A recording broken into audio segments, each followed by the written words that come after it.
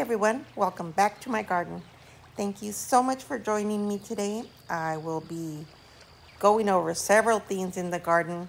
It is summer here in Southern California, full blast, hot days, and the garden is just thriving.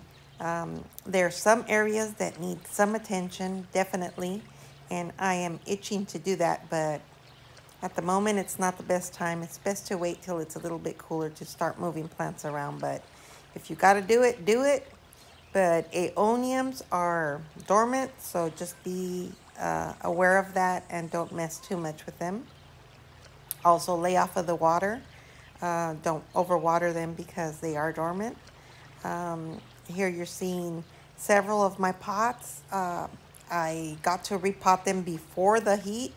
And that's a good thing because now they're established and they're able to take the heat. And that's what's going on with these baby coral aloes, which I will be popping into the ground further on in the season when it gets a little bit cooler probably. But these can take the heat. This is the mama. And the mama's a little bit stressed, but she has a lot of new growth in the middle. But I think I will be moving her too because it gets too hot in that area for her. I don't want her stressed all the time. Here you're looking at the Sahara echeverias and agavoides and some aloes and that curly jade, and all these are doing beautifully. They're just doing so good. But again, I'm being very careful with the water, not to overwater them, because I mean, it's better to underwater than to overwater. Definitely you will see signs of them kind of puckering a little bit or pouting when they need water. So just give them water. But if you overwater, there's no going back from that. They start to rot and you will lose these beauties. Look at this myrtillo with its crest. It is doing gorgeous. My Dorothea aloe is just thriving. It was very stressed at the beginning of the season. Now it's doing great. It's like if it's getting a bunch of water, so it's very green. This one turns red, the one here at the lower left corner. And of course the Saharas again, beautiful. Curly jade. And yeah, I'm just giving you a little overview here, and I will be going over some tips and some other stuff I'm into. Since I'm not able to full-blown garden outside, I have to incorporate the garden inside my home and bring some of that magic inside and that beauty. I wanted to show you my beautiful pearl bush. It is gorgeous. This one, when I bought it, I had no idea. I knew it was water-wise, but I didn't know how beautiful it was. Snipping a couple of these little branches for some arrangements inside is just gorgeous. My marigolds are doing wonderful. And are these marigolds or are they... Oh, I don't know. I confuse these marigolds and zinnias, whatever. My beautiful little flowers are gorgeous. These need water every day. And I wanted to tell you that I am in love with this basket. Thankfully, I bought 2 of these. And they are just like that plastic-like basket. It is all weather. So they're great as planters. I did line it with plastic. And they are just maintaining their beauty. I did puncture it from the bottom with some holes so it could drain. And yeah, just doing great. My bird bath, even though it's not overflowing the way I wanted it to, it is still green and looking good. Here I had some issues with overwatering because some of these aeoniums are very, very yellow. And they have a little bit of chlorosis, I believe. And I have to really coordinate with my hubby not to water my plants because I think it's getting too much water. Here you're looking at this gorgeous dwarf olive that I purchased. And you just got, before this actual photo, you saw a glimpse of this beautiful pot. I went ahead and potted it in this gorgeous pot. I got 2 of these. I'm looking forward to incorporating these into the garden, but I wanted to get them started, plant whatever I'm going to plant in here, and let it, kind of get used to my backyard. And it's doing great. It remained in the 5-gallon plastic bucket for a couple of weeks, but now it's in this pot and it looks gorgeous. This is a terracotta pot, and it just has that Italy, old world, Mediterranean feel to it. Love it. And I went ahead and planted my juniper here. This is kind of like, this is one that I had in the front, that I moved to the back, that I put in another pot. The ones that are in the ground are triple the size of this one in green, gorgeous. But this one has been having a rough time, so I decided to buy it a beautiful pot. Maybe it'll perk up. I did do a little bit of cleaning. I didn't want to overcut it, but it might become a spiral. I'm not sure. But for now, it looks gorgeous in this pot. Here I'm showing you my little planter. I have been so disappointed with the cucumbers. 0 cucumbers this season. The leaf miner is having a ball with my veggies. And I did plant some baby carrots, which I will be showing you in the next photo. Look at how cute. I will be making these with some balsamic vinegar and just yumminess. So I look forward to that. But this is one plant. This is what it yielded, and hey, it's a novelty. Really, it's not cost effective to grow this stuff. You can go buy it way easier than watering it, tending to it. It's, yeah, you have to weigh the pros and the cons here of the whole gardening craze. Here's a banana pepper. It was infested with mealybug. I took it out of where it was, put it in a pot, cleaned it, and it seems to have gotten over that.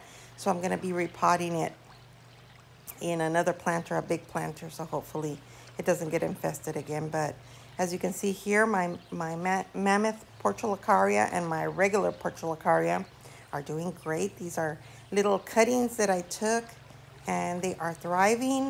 This one's going to my daughter's house, and if you watch my channel, you probably saw when I took this one out and cleaned it. This one again has always had a theme for mealybug also, even though it's not watered that often. But now it was in the ground. Now I put it in pots. I split it into 2 pots, and both pots are doing great. We took care of the mealybug, and it looks like if it's getting ready to flower.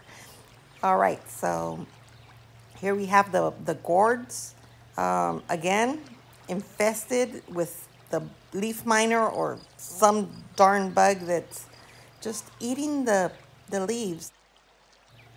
I'm showing you here a picture of the product that I used. This is great. It does control it, but I have the powder one. I'm thinking of getting the liquid one because the powder one, it's kind of messy, and then, it kind of takes away from your plants because they're full of powder. But it's doing good.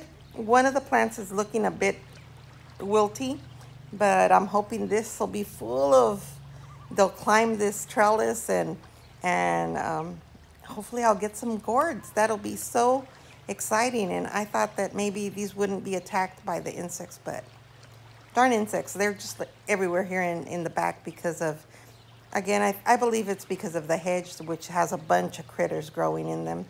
But I might have to go out there and just shell out the cash to fumigate all those hedges and control the bugs, but we'll see.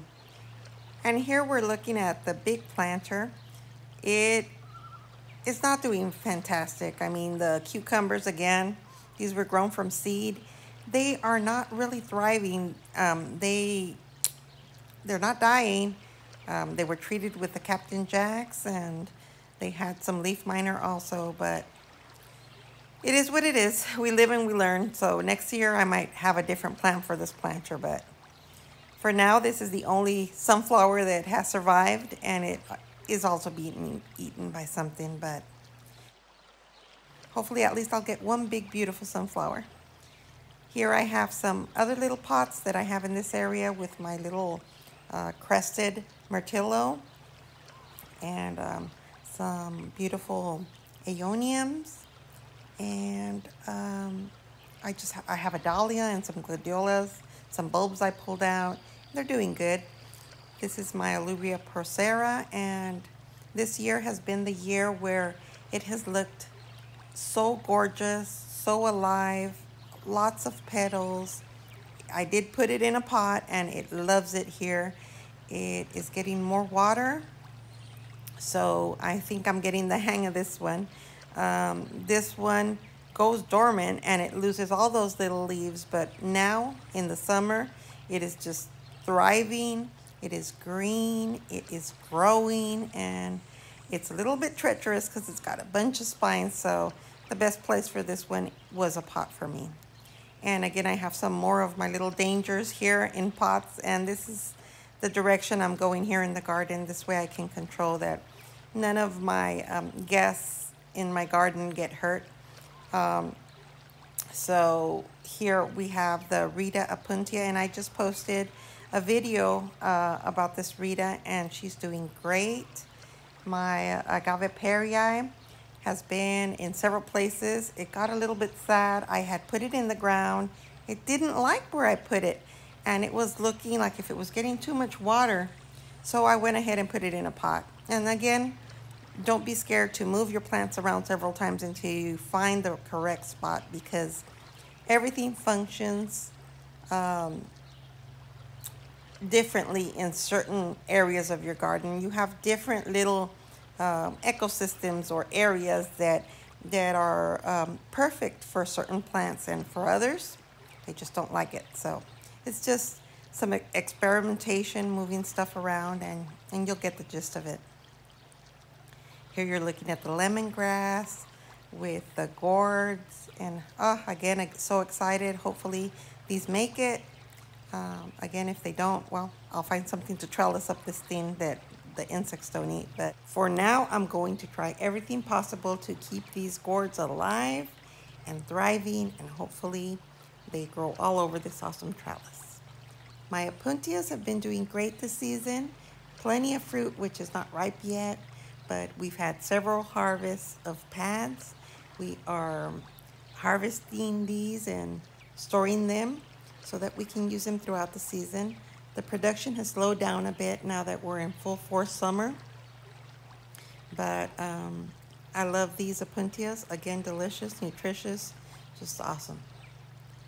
My tomato plants in the front, my cherry tomatoes are always a hit.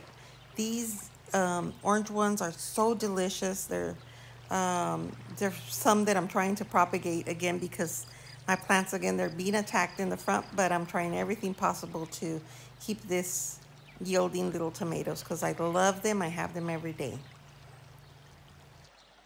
My San Pedro cactus is just doing wonderfully. It has been spared from being cut, but that will be coming up because I really do want to start a bunch of little plants off of that plant.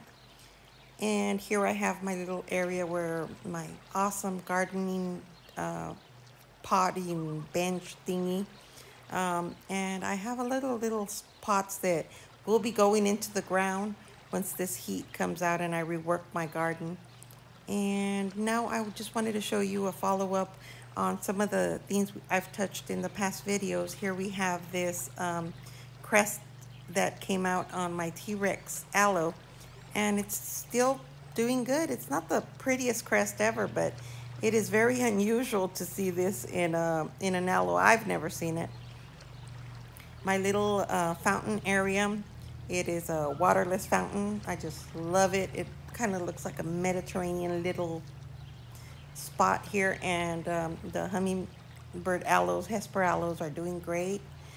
My other little pot area is doing good too. I have my Sansevieria, my starfish Sansevieria here, and also my Christmas cactus, which it's looking good actually. It's a little bit dry from the ends, but it's actually doing better than what it was on the other side of my garden. Again, move your stuff around and find a spot. My devil's tongue cactus, it has a lot of new spines. It's gorgeous. These take forever to grow, but It is just a great little cactus to have in a pot. Again, you're getting a look here at the Christmas cactus, and this is the area in the back.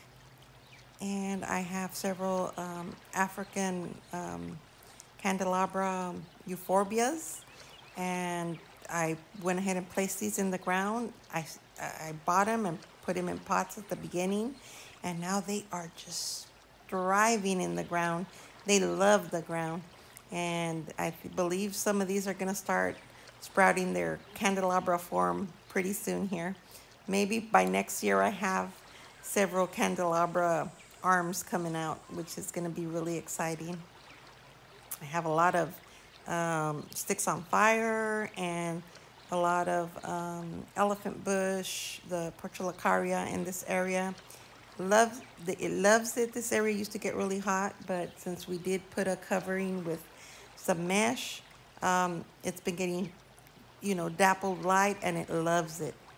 Now I wanted to show you some other projects I've been into since it's been so hot. Again, I'm trying to stay busy and still incorporate the garden into my to-dos here. So here you're looking at my eucalyptus tree. I have featured this one in my garden several times, and I have cut branches before to bring indoors for the holidays and decorate, but they crumble and it just drives me nuts because they're so beautiful.